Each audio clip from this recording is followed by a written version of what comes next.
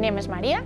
I work as a mechanical engineer for a company that designs and manufactures drug delivery devices.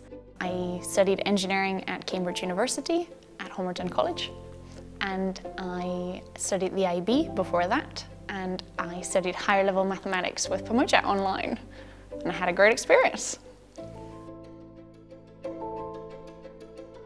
I was really lucky that I was able to study maths online with Pamoja because my school at the time didn't offer higher level mathematics in English. And there were very few people who wanted to take it and very few teachers who were able to teach at that level in English in France. And so the fact that I was able to do it online enabled me to get an education that I wouldn't otherwise have had access to. And it was in part thanks to that that I was able to study at Cambridge and study engineering as well.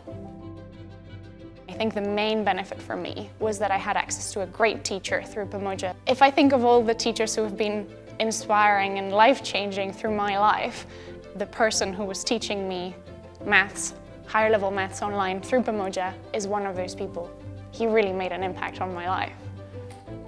I think being able to demonstrate that I'd been able to do such a demanding course as higher level mathematics online and be able to get through it and get a really good grade, that was really beneficial. Without having a traditional classroom, without having a traditional teacher, I'd been able to plan my own studies and get through and eventually do really well. Cambridge was everything I always dreamed that it would be. I knew that I wanted to study at Cambridge since I was 15. When I was studying, I had to make use of the time management skills that I'd gained through my Pamoja course.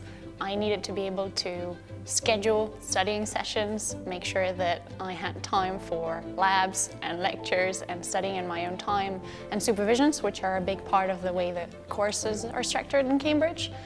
And that's something that a traditional classroom doesn't necessarily teach you how to do. I think if you came and interviewed me again in 5 years' time, I want to be in a position where I am not only still learning from people who are very good at what they do and who know lots of different things.